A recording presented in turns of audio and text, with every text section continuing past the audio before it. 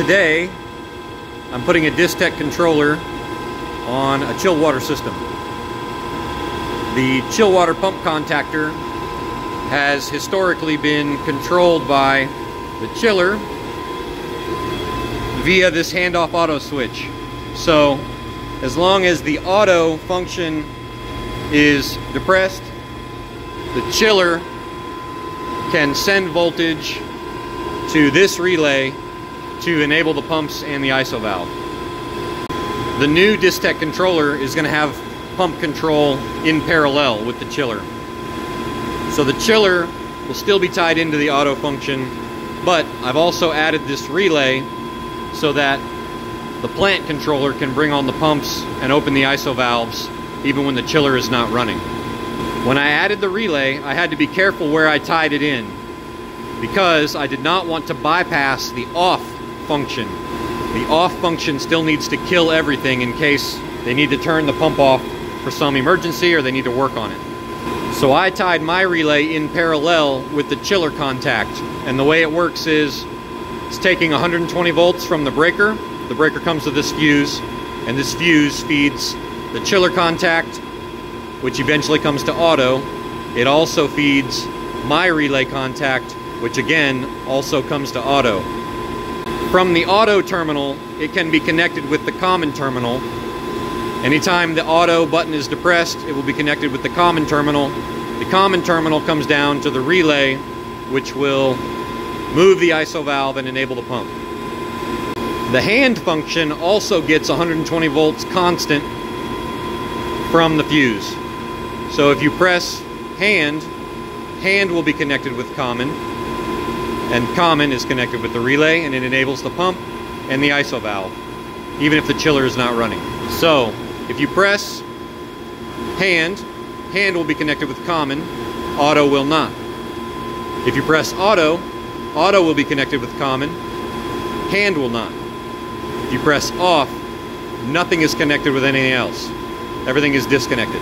So it was very important that I tie my relay in such a way that I did not bypass the off function. Here we are at the train chiller. I wanted to show you what the contacts, the pump control contacts look like. This chiller needs work. It's got alarms all the time.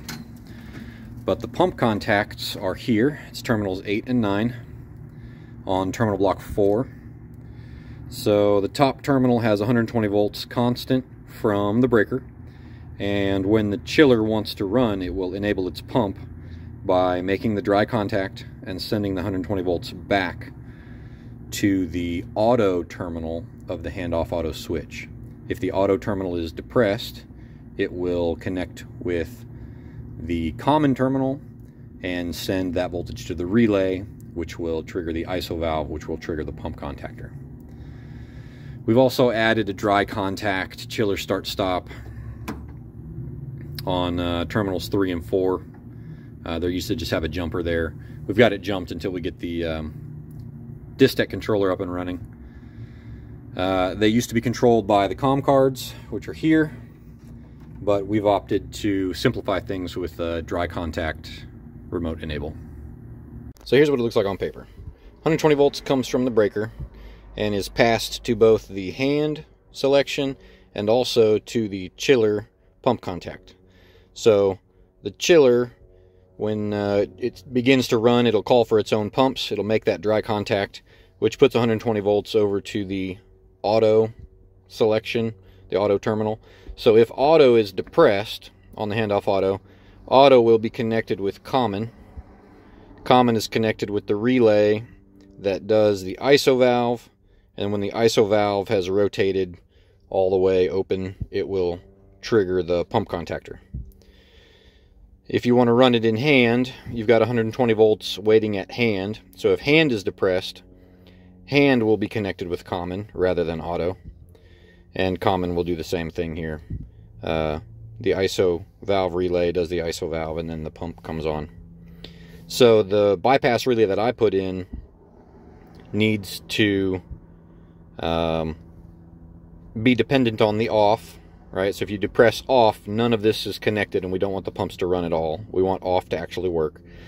So I tied in, I got the 120 from the breaker, which was right there nearby in that same enclosure. I put my relay in, and the dry contact for the relay is connected to the auto, so that if auto is depressed, it'll be connected with common, and the sequence is the same. And that way all the selections on the handoff auto still work as they should.